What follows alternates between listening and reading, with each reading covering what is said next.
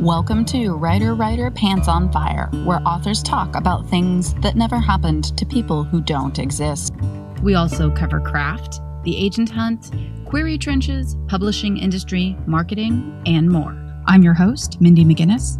You can check out my books and social media at mindymcginnis.com, and make sure to visit the Writer Pants on Fire blog for additional interviews, query critiques, and more at writerpantsonfire.com.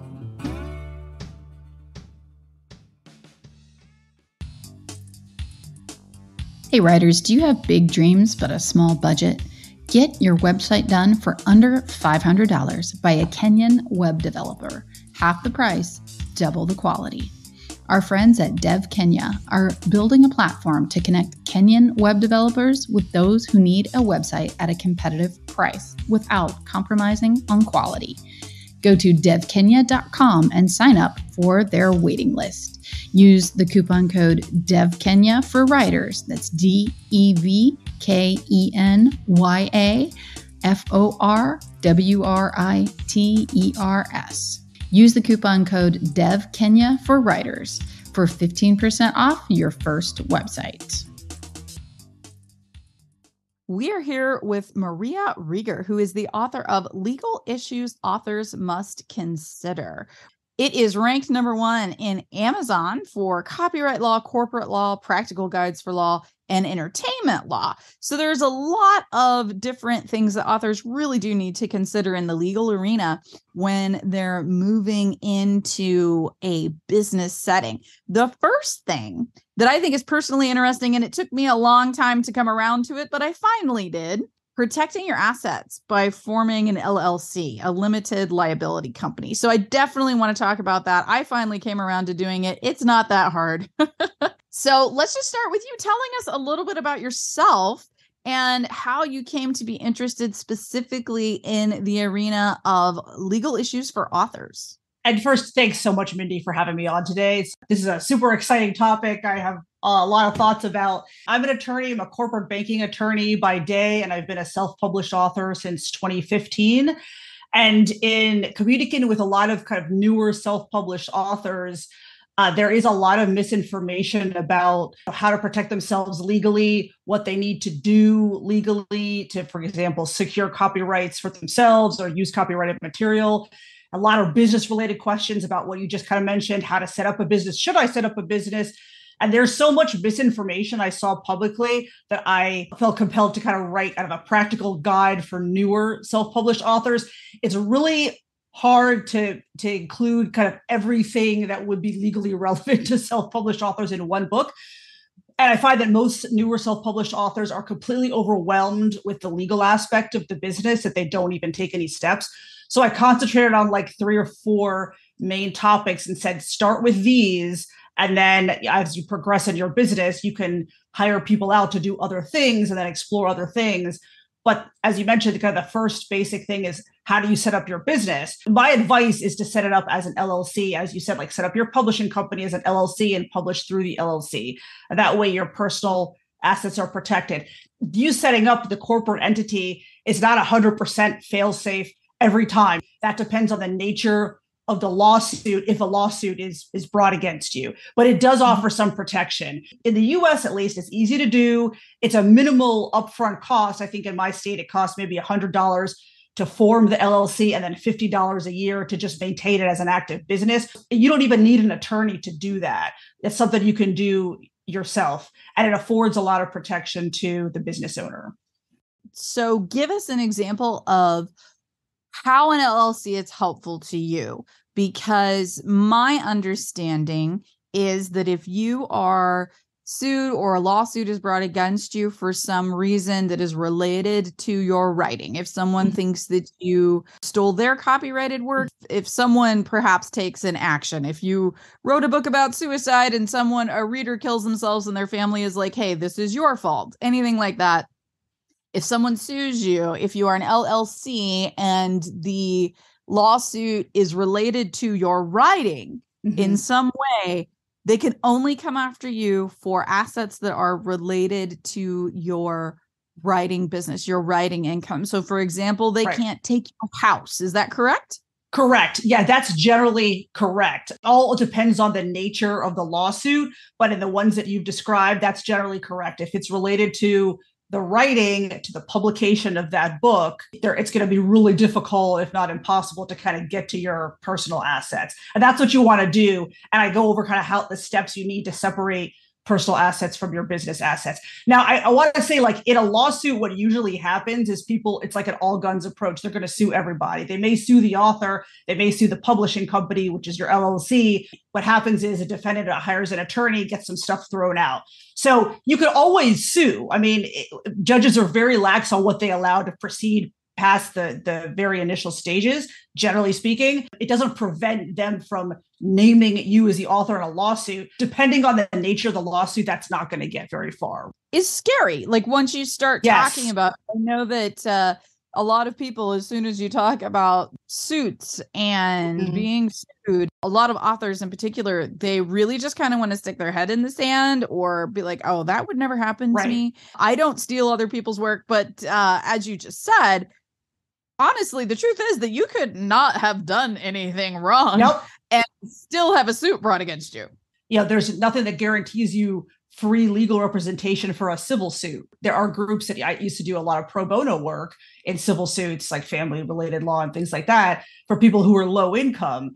But generally, you're not guaranteed legal representation for a civil suit, just for criminal. So you're going to have to hire your own attorney, right, to defend that. I've heard of very few lawsuits against kind of newer self-published authors, so I don't want to strike fear in the hearts of people. I'm also kind of a realist, so my advice is for authors to be prepared should something happen. Oh, absolutely. And I think you need to be informed. Unfortunately, due to the world that we live in, the vindictiveness of the human race, it really is just kind of intelligent to cover your ass, quite frankly. I personally just incorporated, maybe within the last like 3 to 5 years. And my tax person had been telling me repeatedly, she was like, Mindy, you need to form an LLC. I'm actually an S corp, but she's like, you need to incorporate. You need to do this. And there were a lot of different reasons why, some of them being tax related and things like that. But she was like, also, this is what's going to protect you if something happens. And I was very much of the approach that I was like, well, that's scary and I don't want to think about it. Right. So it was like, basically every tax season we would have a conversation that frightened me, and then I would not think about it again until April. And that is not the right response. I will say, for people that are listening, if you are a member of the Authors Guild, I do not want to present this incorrectly, but if you're a member of the Authors Guild, one of the things that they do provide is legal counsel.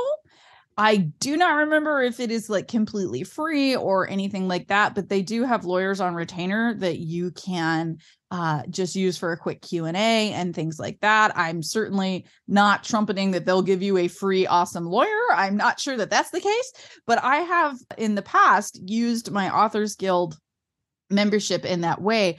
I got a question about this, and there's someone that will answer my questions right away that is an entertainment lawyer, and my Authors Guild membership affords me that. So that's just a real quick, little shout out for the Authors Guild. You were talking about also copyright. And when it comes to copyright, that is something that there is a lot of confusion about. People are just not terribly informed about copyright and how copyright works. So let's start by talking about your own work and copyright, and at what point copyright becomes something that you need to be thinking about, how to be best informed about how copyright works in the first place. I remember a long time ago when I was still trying to get an agent, one of the things that people talked about was poor man's copyright. And this was in the day of self-addressed stamped envelopes for querying. But one of the things that people talked about was a way to copyright your work was to print it all out in paper and mail it to yourself and never open it.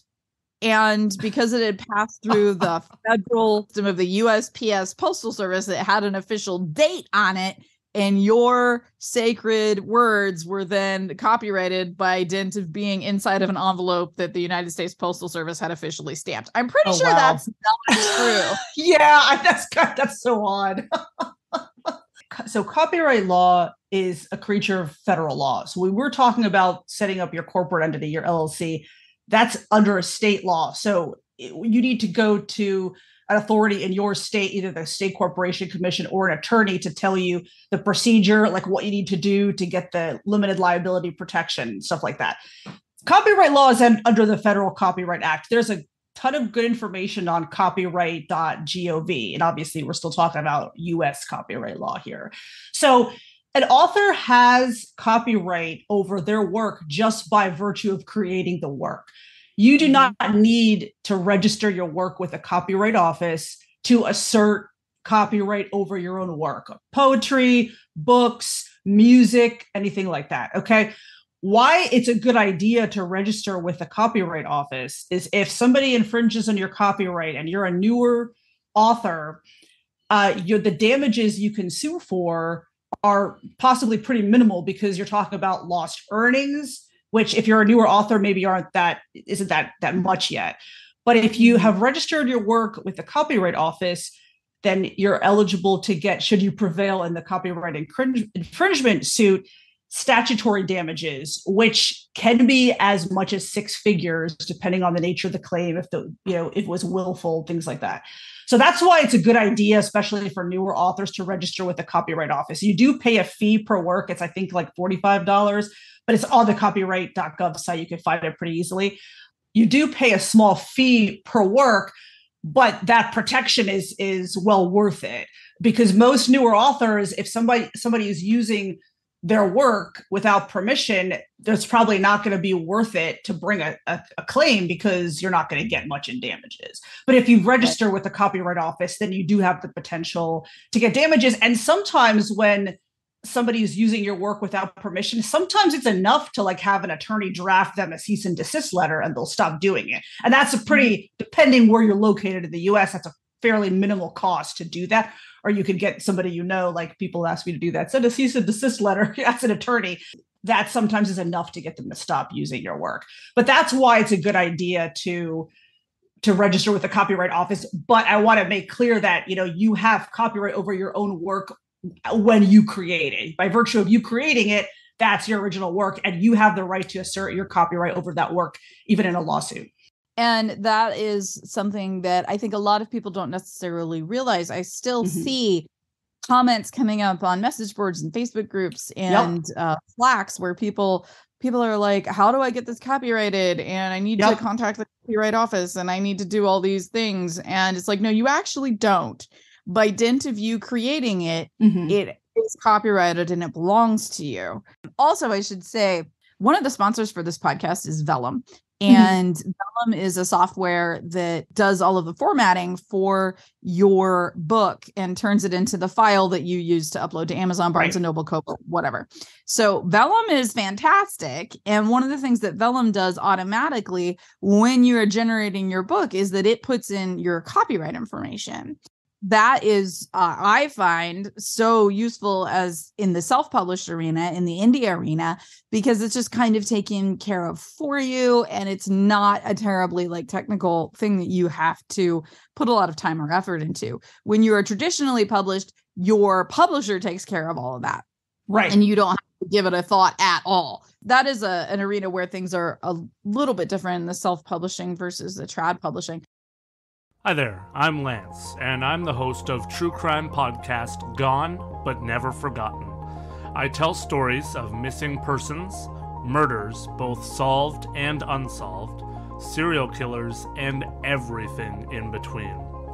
GBNF has been putting out episodes since April of 2021 and continues to drop a new episode each and every week.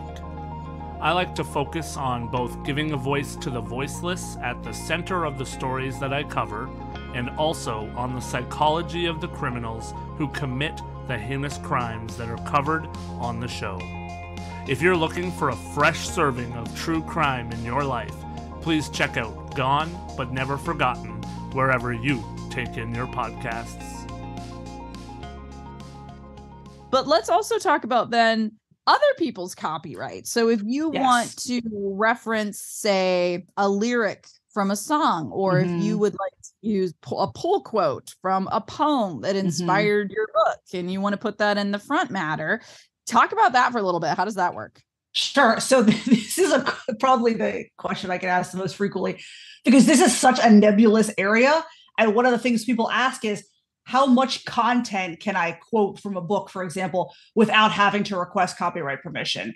And the answer is there is no minimum. There is no legal definition for the minimum you can quote from a book or song lyrics without having to request copyright permission. So I've talked to people who used to work for the big 5 publishing companies, and they said, well, my in-house attorney told me I could quote up to 2 lines and not have to request copyright permission. That's not based on the law. That's based on practice. It's possible that copyright holder just makes a practice of only suing or only caring whether you quote more than 2 lines or more than 5 lines or more than 10 lines. That's based on practice, not the law. You have to be very careful about that, because an attorney will often give a non-attorney a very cursory answer. Yeah, you can quote 2 lines with no problems, but that's not a legal answer. That's just based on the practice or their course of dealing with that particular copyright holder, right? If it's another big publishing company or a record producer, for example. So the general rule is you always have to request permission. And for newer authors, that's what I tell them. Just work under the presumption that you always have to request permission, as long as it's something obviously identifiable. So that's kind of a nebulous area. So if you're using a pull quote, yes, you need to request permission from the copyright holder. If you're using, a quote at the beginning of the chapter, yes, you have to request permission. If you're using song lyrics, yes, you have to request permission. It's a very long process to get permission, especially for song lyrics, which actually I go into detail about in my book, because I have done that process myself, requesting permission to use song lyrics from copyright holders. So sometimes it's easier just not even to use the copyrighted material, because that may possibly delay publication of your book. That's something the author is going to have to consider. But generally speaking, you're always going to need to request permission. This is something I ran into with my very first book, which is called Not a Drop to Drink. Obviously, the title itself is actually taken from Samuel Taylor Coleridge's Rime of the Ancient Mariner. It's a post-apocalyptic survival story, but one of my characters is a former English major. And so they are using quotes from poetry fairly often. And correct me if I'm wrong, copyright is life of the author plus 100 years. Is that correct? I think it's life of the author plus 75, but I'd have to be 100% sure. I have to look that up. So if the author has been dead for 75 years, you can use their work. So this is why, for example, every press in the world plus Barnes and Noble reprints Charles Dickens' work all the time, because they can produce it for free. They don't have to pay anything. They create this book and then you buy it, and they only put in the printing cost. So if you are quoting someone that has been dead for over 75 years, that has passed in the public domain and it is free use. But I had a particular quote that was just like perfect. And I don't remember the poet's name because they're not particularly famous or anything like that. But they had been dead for like maybe 50 years. Like we weren't quite there. So there was one line that I was going to have permission for. And this was my very first book. And my publisher was HarperCollins. And my editor was like, we'll take care of this. But if they want money, you have to pay for that. And I was like, yes, of course. And so they ended up handling all the communication, but they were in contact with the poet's descendants and heirs and everything. And they had a lawyer that handled these things. And we were in communication for like 6 months. And I think I wanted to use maybe 10 or 12 words. And also crediting the poet within the book. Like the person would say, yeah, that's so-and-so. We went back and forth and back and forth and back and forth. And they were throwing, numbers out there for me to pay. And it wasn't particularly egregiously high numbers. But I was just like, well, that seems like more than I thought it would be, but also never actually saying, yes, we'll go forward. Yes, we give you permission. Yes, if you pay us this much, we'll do it. It was like, well, I mean, maybe we'd consider it if, and at some point, my editor was just like, hey, how important is this really?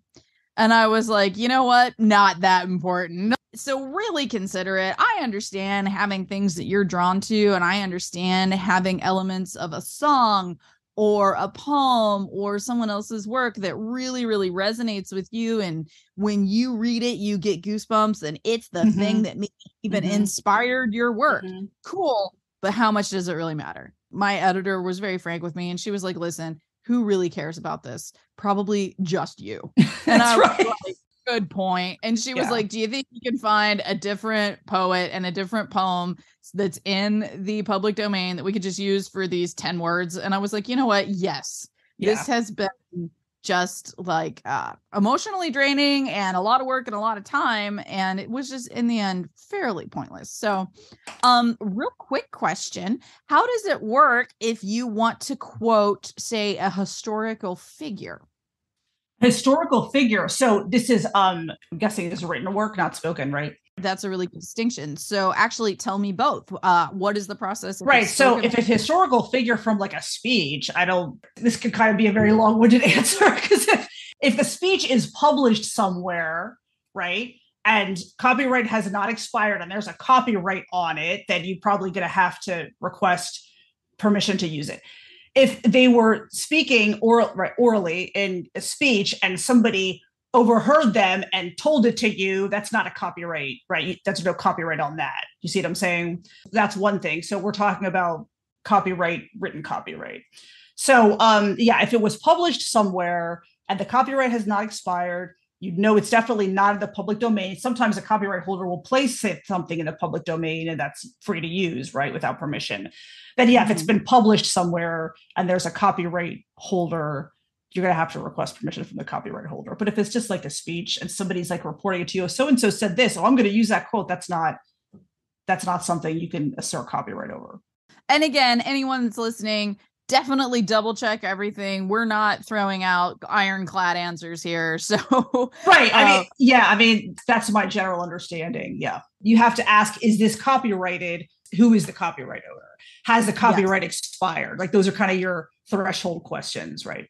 So one of the last things, how can authors protect themselves against defamation? And also what is defamation? This usually comes up for obviously nonfiction authors, right? Sometimes memoirs, sometimes clinical practitioners are writing about cases, things like that. So defamation is when this is an issue of state law. So every state is going to have their own definition. It's generally very similar, but you have to check with, an attorney in your state to really know what you would need to prove or defend against a defamation claim. So defamation it's an oral or written statement. So here we're mostly talking about written statements, right? So authors, a written statement about somebody else that is false and that is defamatory. So what is defamatory? Well, it's usually something very negative, like that person has been convicted of a felony, or that person has some kind of horrible disease, or that person, cheated on the partner or something like that. The question of what is defamatory, that's been subject to a lot of litigation. So it's really hard to come up with a definition of that. But it's something very negative, right? It's not like, oh, that person has brown hair, or they really have blonde hair. Oh, well, that's not necessarily a defamatory statement, even though it's false. Now, a statement cannot be defamatory if it's true. So if you're saying something true about somebody, even though it's negative, that's not defamatory. So often what will happen is a defendant will counter by saying, well, this is a true statement. Here's why it's true. And the claim can't proceed, right? So that's generally what it means. Yeah. But it's got to be something very negative. And in extreme cases, it would be harmful to the point where the subject of the defamatory statement, the plaintiff, would lose their job or lose income over it, because that's kind of an extreme example. But it's generally got to be something very negative. And there are some statutory definitions like felony convictions and other things, depending on the state where you're located. But that's generally what it means. Mm-hmm. And how do you protect yourself against that? If you're writing like nonfiction and you're writing about real people, what I tell people is you're going to want to obscure the person you're writing about. Don't use the real name, obviously. You want to obscure details about them. So to successfully bring a defamation claim, you'd have to show that they could only have been writing about you. So if you obscure some facts and details about their background, their appearance, and things like that, it's going to be really hard for a plaintiff to say, oh, they're definitely writing about me. This could not be anybody else. Okay. If you're writing kind of a biography, autobiography, memoir, like in first person, one of the things I recommend is to think about doing like a creative nonfiction piece, like writing in third person as opposed to first person, and then using that together with kind of obscuring details about people to protect yourself. Yeah. And obviously, if you're kind of goes without saying, but if you're like a clinical practitioner writing about, your patients, you're not going to use real names. You're not going to use real details about patients and things like that. Last thing, why don't you let listeners know where they can find your book, Legal Issues Authors Must Consider, and where they can find you online? Absolutely. So my book is available on all the major retailers, Amazon, Barnes & Noble, as an audiobook on Audible. And I am at lawschoolheretic.com. And my direct email is maria@lawschoolheretic.com. And I've got a lot of articles on my blog that give, assistance to self-published authors. And so that's where you can find me. I'm also on, Facebook and Amazon and Goodreads.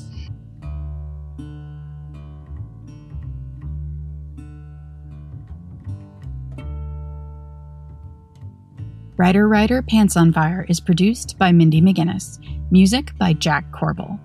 Don't forget to check out the blog for additional interviews, writing advice, and publication tips at writerpantsonfire.com. If the blog or podcast have been helpful to you, or if you just enjoy listening, please consider donating. Visit writerpantsonfire.com and click Support the Blog and Podcast in the sidebar.